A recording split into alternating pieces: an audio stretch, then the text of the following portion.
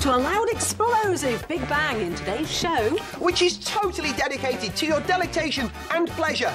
May we present a homemade hologram. May we also present a strange but true story of a bright spark called Charles Wheatstone, who helped to catch a Victorian murderer. And we'll also be answering some fairly tricky questions concerning heaps of feathers and lumps of lead. Will there be a big bang or a big splat? But first, a trick.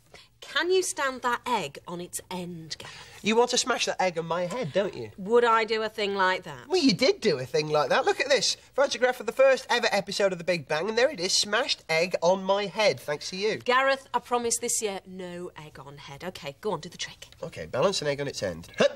Now, let me try again. No? You haven't got it, have you? Let me give you a clue. Bit of the old lickety spit, right? Now it'll stand on its end, I suppose, eh? No, it won't work. Yes! You must have thicker spit than me, that's what I reckon. Well, I've actually got an extra added ingredient. I've been using salt, right? I made a ring of salt, and then after I licked the egg, Bet you can't I do this dipped again. it into the salt. Because the egg's wet, the salt sticks to it, and it's that ring of salt that makes the pointy egg end into a flat egg end, and it stands up. Go on, do it. Oh, I said you couldn't do it twice. Time. All right, here's an egg trick for you. Can you remove the shell from this raw, uncooked egg full of runny yolk without damaging the inside? Want to know how it's done? I shall show you later on.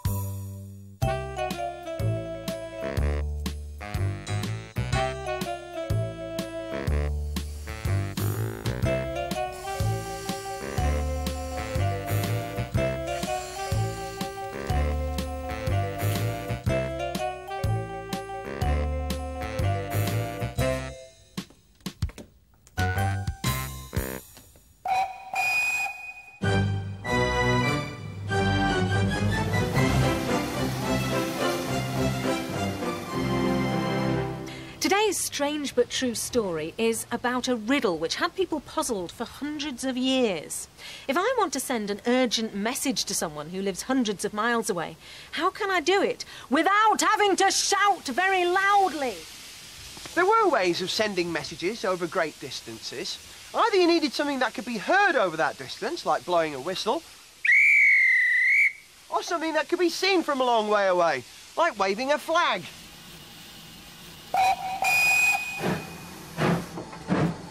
No, wait, I didn't mean that you...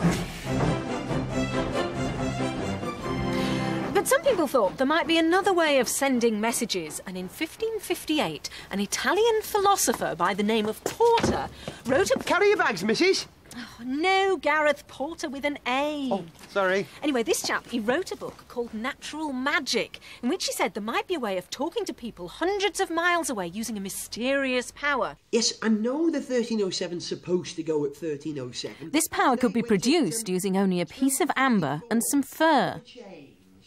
Now, when you rub the fur onto the amber, you get what we now know is static electricity, and that static charge can affect the way a compass needle moves, so you can get it to point in different directions. Now, Porter thought if you could get this mysterious power to work over long distances, then you could move a compass needle hundreds of miles away, and you could get it to point to different letters of the alphabet, and you could spell out your message. Incredibly, he was right, but it took 300 years to come up with a way of sending electricity over long distances. The first telegraph machine using electric wires was installed in Paddington Station in 1839. This is a Big Bang version of the machine. It's a board with the letters of the alphabet on it. A, B, D. You can see that some of the letters are missing, but that still means I can send perfectly good messages. Also on the board, there are 5 switches. And this is how you choose the letters to send. To send an H, all you do is follow the black lines from that letter to the appropriate switches and line them up. And that's how you send an H. Now on the bottom side of the board, say I wanted to send an O, follow the black lines and line the switches up the other way. Now, Gareth flicks the switches at his end, and that makes these needles here change direction. So all I have to do is see where they're pointing and read off the letter. OK, then, go ahead. Right, that one's pointing that way. That one's pointing that way, L. Right, that one's pointing up that way. That one up this way. That makes an I. And then, oh, this up here. That one pointing that way. K. E. Like. T.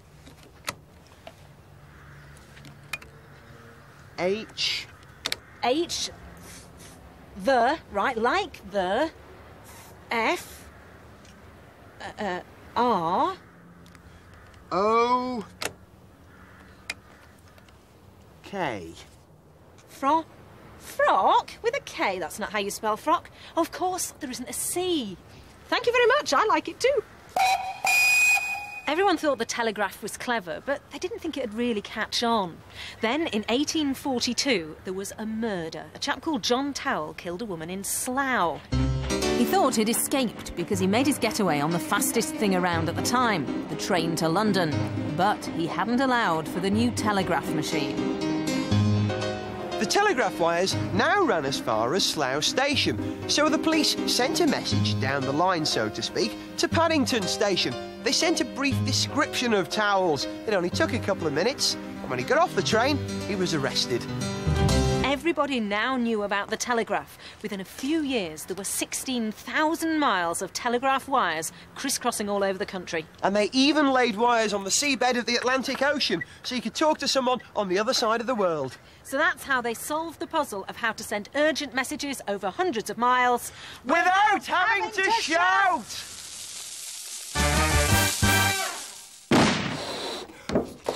Gareth, what are you doing? Well, it's Uncle Blodwin's birthday at the weekend, and he loves balloons, so I'm wrapping up some balloons and sending to him in the post. What a nice idea. Have you seen this wrapping paper? It's got holograms on it. Oh, You've seen holograms before, haven't you? Look at that. That's a good one. You see, the trouble is with ordinary flat pictures is you only get like a two-dimensional image of the object, whereas with holograms, the images seem to leap out. It's almost as if you can reach in and grab them with your hands. Yeah, this one's a microscope, and you can actually see right down the lens and see an insect at the bottom. But the best thing about holograms is that you can make them yourself at home. Believe me. Have a look at this. This is a self-portrait, right? A cartoon of my head. You can see the hair, the earring, the ears, the eyes, and look, there's that sticky up lip bit there. First thing you'll need is a sheet of Perspex. Kate, there's one for you. Now, you can get sheets like this from just about any DIY store, and you'll need a set of dividers, one for you, Kate, and the type to choose are the type with a bar across the middle, OK? You'll also need a drawing, which you're going to turn into a hologram. There's one for you, Kate. Now, I've kept it simple on this occasion. A couple of circles, one within the other. Now, stick your drawing about halfway down the sheet of Perspex, like so. Then spread your dividers until they reach to the centre of the area where you'd like your hologram to appear, which on this occasion is about there, I think. Yeah. And you make a small dot, OK? Go to any point on the circle, and then using the dividers, holding them fairly flat like that, make a shallow groove along the Perspex there. It's got to be very smooth. Don't cut it too deep. When you've done that, move to another point on that circle and make another groove. And just keep going right the way around the circle until you're back where you started. To save time, here's one that I've scraped earlier. To give the hologram its depth, this is what you do. Take your drawing off and move it up. Not very far, just a few millimetres or so. And then, because the distance between the centre of the bottom drawing and where the hologram is going to be has changed, you'll need to recalibrate your dividers. So once again, dividers in the centre of your drawing, then find that dot that you drew before, mark that position and adjust your dividers. Then do the same thing again with the other circle.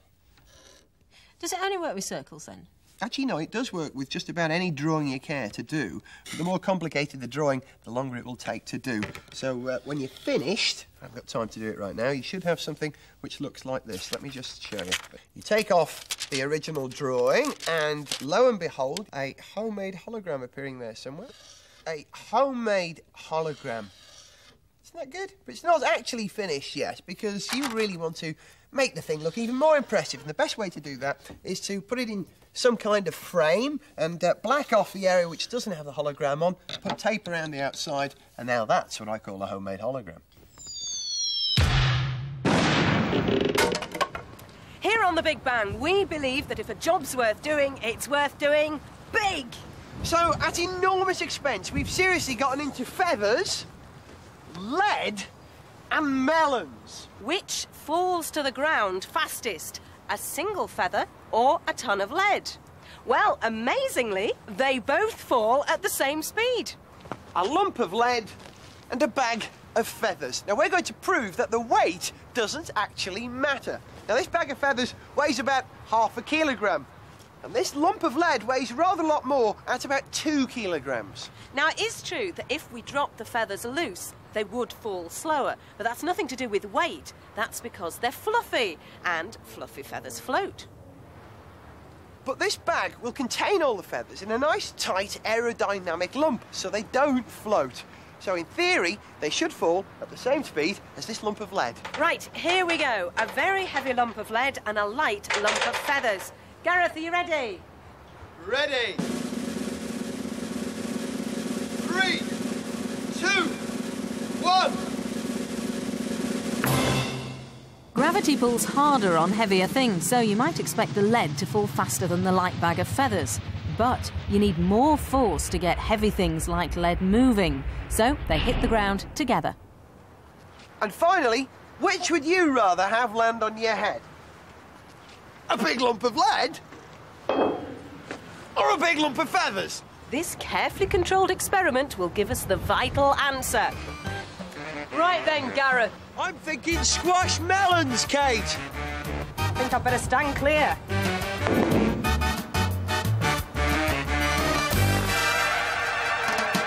A melon massacre.